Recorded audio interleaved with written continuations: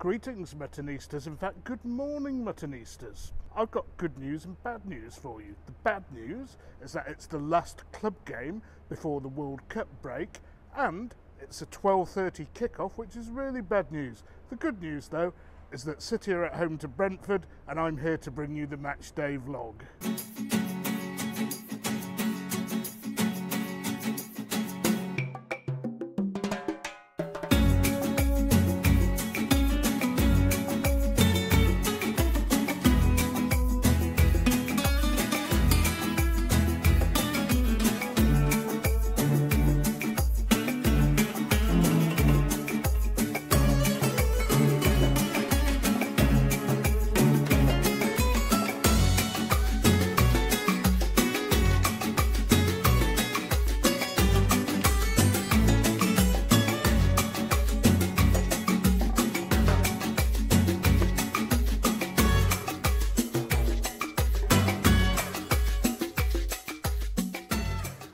Now, I really can't stand 12:30 AM kickoffs. Yes, of course I go to the game, but you have to get up early, you can't really have a drink beforehand. Well, I'm not going to have one in the morning because I'm not an alcoholic. And, of course, you have the whole day afterwards without being able to watch 3 PM kickoffs, which is unique to the UK. You can watch them everywhere else in the world, but not here.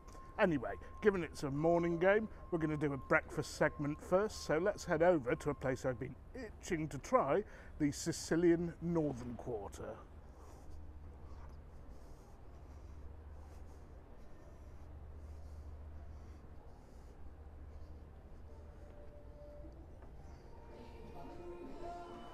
So you might be saying, Mutton, are you mad? It's the middle of November, but it is actually very mild today. I don't know what the temperature is, but it feels warm enough for me to sit outside and have my breakfast with a coat on. Anyway, the teams have come out. Yes, this is how fine I'm cutting it today, but I'm not going to go to the pub afterwards. I'm going to go straight to the ground after my breakfast. For Brentford, Ivan Toney, their star striker, is back in the starting lineup, and City have their big guns out today. Haaland is playing, Foden is playing, Bernardo is playing, Kevin De Bruyne is playing, Cancelo is playing as well, Edison back in goal. So I am actually looking forward to seeing a strong City team giving a great performance to send us into the World Cup today.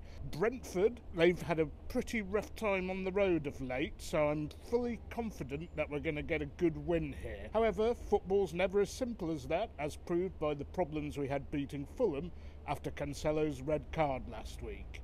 As always in the morning, I'm taking an espresso with my breakfast. Now, the one I had on Wednesday before the Chelsea game at the Noi Quattro, wow, that was absolutely fantastic. Let's see if this gets anywhere near it. Not bad at all, but I have to say that one at the Noi Quattro was out of this world. But this, Muttonistas, is pretty good. Anyway, I'm hungry, hope the food comes soon. So the food has arrived, Muttonistas, pretty quickly as well, which is a good thing given how late it is. It is about 20 to 12 for a 12:30 kickoff. Anyway, down to the table, and we have what they call here the full Italian breakfast. To take on the full English breakfast, you have your fried eggs as normal, salami, ham, focaccia bread, which is very Italian, parmesan mushrooms, again not really English, and mini arancini, which are southern Italian, I don't know how to describe them, croquettes I think is the best word. Some beef and some pork in a tomato ragu. Not often you get British-Italian fusion, is it, folks? Anyway, we all know what the bread and the eggs taste like. They are properly runny, and we're going to start off with one of the mini arancini. In fact, I'm going to pan down so you can see what's inside them. Can you see there, folks? There's a rich, creamy filling.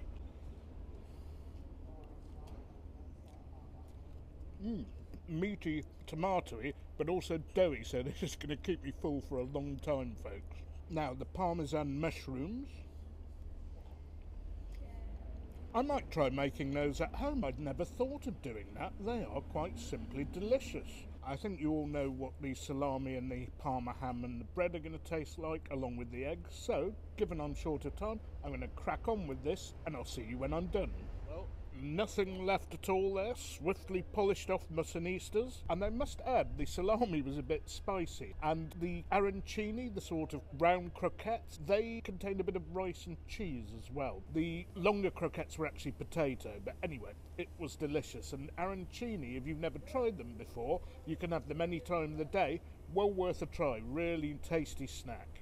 So it's now 5 to 12, time to head off to the match, so I'm going to settle up and get the tram. But in the meantime, here's to a City win. Yes, okay, it's a bit odd doing this with a glass of water, but come on City.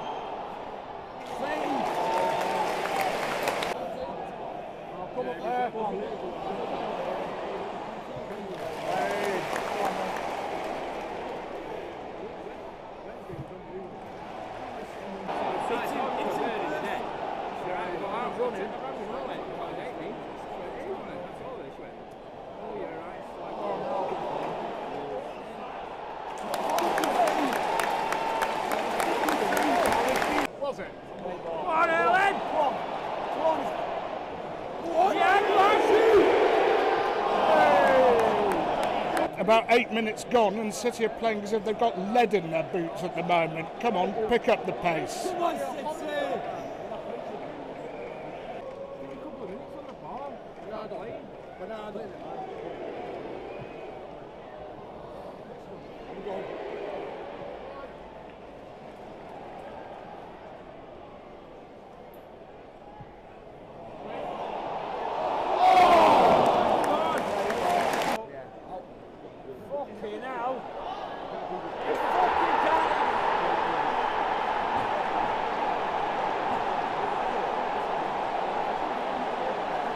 Well, City's defending all over the place again there, and I had to say that had been coming. What are we doing today? What are we doing? City 0, Brentford 1, and I have to say, they are a team that do come at teams. If we were expecting them to sit back like Fulham or Leicester, then we've got it all wrong. Come on, City, pull your fingers out.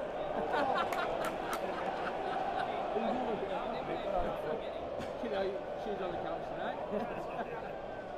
I just saw the couch on the fucking floor.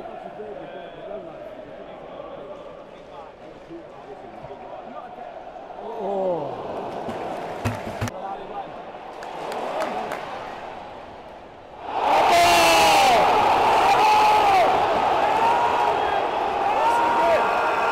What's he given?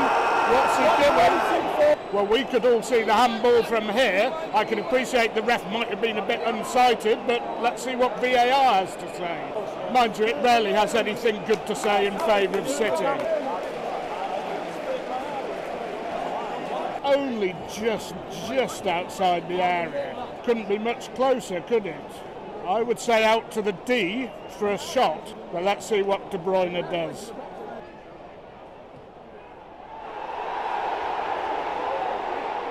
Just over half an hour in, still 1-0 to Brentford, but City do appear to be playing better now, so let's hope the pressure tells, because Brentford seem to be hanging on a bit at the minute. Oh.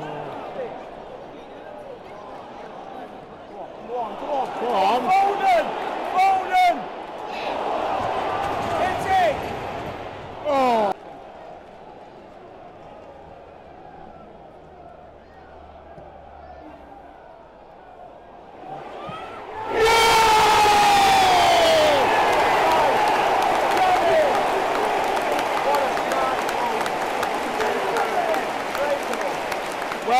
Another corner from Kevin De Bruyne, who hadn't hit many good ones today. This one was. I think it was just about flicked on by Akanji, and Phil Foden slammed it into the back of the net. Great time to equalise.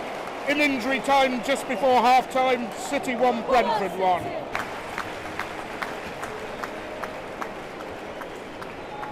So half-time, City won, Brentford won, and City really didn't play very well in that half. I thought Brentford did, but we eventually found a way to equalise, and that is always a good time to score. We'll change to half-time team talks, and let's hope we can go on and build from there. So pretty sloppy defending, not managing the ball well, taking ridiculously wild shots, and of course the Brentford goal was just old-fashioned route one. Okay, they did what they had to do, but City's defence really should have dealt with that. Anyway, onwards and upwards for the second half. I'm not going to even try and get refreshments today because if you remember, I told you on Wednesday for the Chelsea game it was quick and efficient downstairs, but now I'm back in my usual top tier seat. You have to go down on 35 minutes if you want to drink and be up for the second half. So I'll just wait here, I think.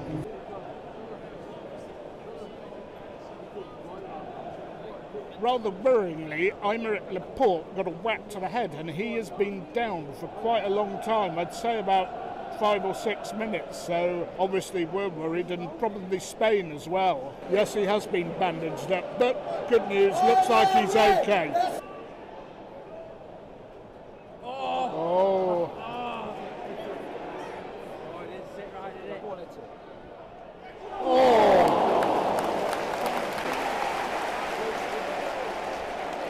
Gundo! Go on! Oh!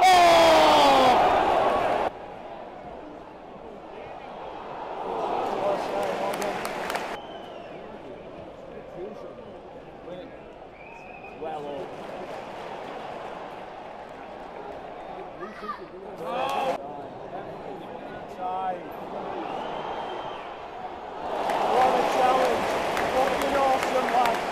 Well, 75 minutes gone. There'll be quite a lot of injury time at the end, but I have to say City are looking a bit sloppy again. The final balls are poor and we've been caught out by a couple of long balls. Get up! Get it out! Great ball. Go on, Kevin! Go on, son!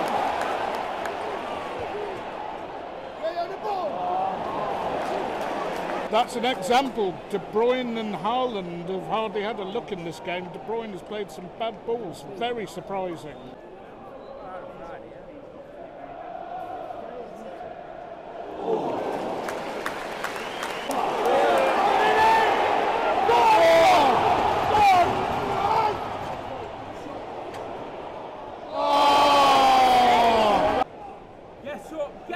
Get up! Stand. Nowhere.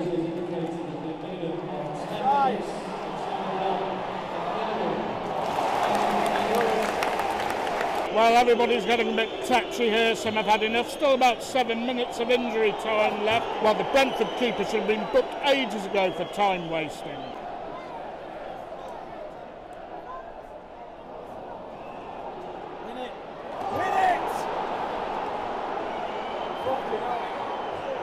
Get back.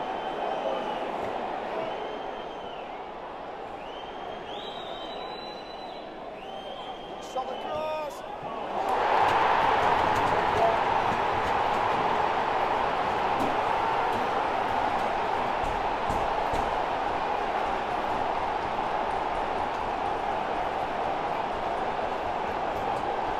Disaster in injury time. Some of our players have not been giving it 100% today. I think they've got World Cup-itis, and Brentford are very pacey. They've exposed us in the air and with long balls that they can run onto. To be honest, they should never have got possession, and once they did, Bernardo was the last man covering back.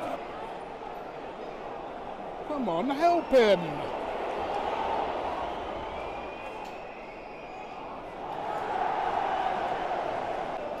What's happened to all these usual triangles and overloads we get wide? There have been none of them today.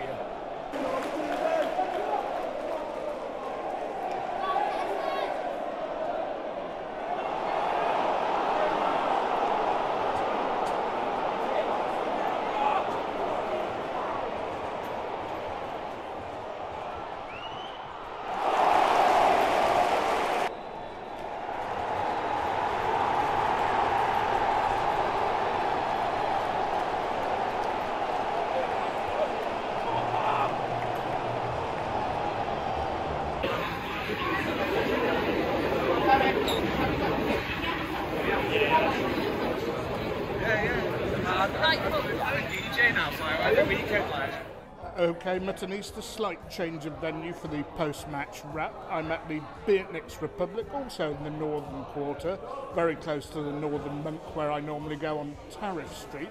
And as you can see behind me, it's another of these what I call craft beer establishments. A lot of their beers today were quite strong, I have to say. I've just gone for their Session IPA,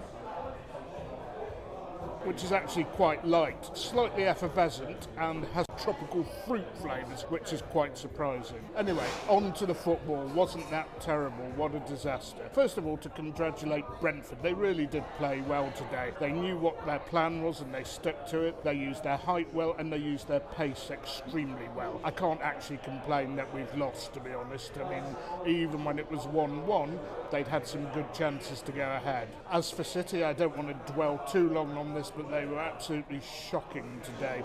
Even when they got into good positions, there were no overlap triangles around the wings, which we usually do to send low balls over towards the penalty spot. Somebody played a bad ball, or Haaland, he slipped, he wasn't up with the play. De Bruyne was firing in bad balls left, right and centre. I've never seen him play so badly. And everybody was playing so lethargically. Did they have World Cup-itis? I would have brought Grealish on to provide some extra width, and I thought Alvarez provided that extra energy we need, but it was left a little bit late to bring him on. 85th minute, roughly? Okay, so you win some, you lose some, and in the league you'll have slip-ups like this. It's not the end of the world. I still have every reason to believe that we're likely to win the league, but we can't afford too many of those. These things happen. Teams come and play a blistering game. Their tactics suit our tactics, which proved to be wrong today. But I also have a strong suspicion some of our players had the World Cup on their mind. So that was the last game before the World Cup break. I will have plenty more content coming up during the World Cup, some football related, some non-football related, but it is looking at the moment, unless I can adjust my schedule to get to the League Cup game against Liverpool, that my next City vlog will sadly be in January. And I hope the football viewers amongst you consider viewing what I have in store for you in November and December. It'll be nice places, good food, lots of World Cup content, although I was close to going to Qatar. It looks as if I'm now not going there. So until then, Muttonistas, don't forget to keep liking, keep sharing, keep subscribing, and most of all, don't forget, you can't beat a bit of mutton.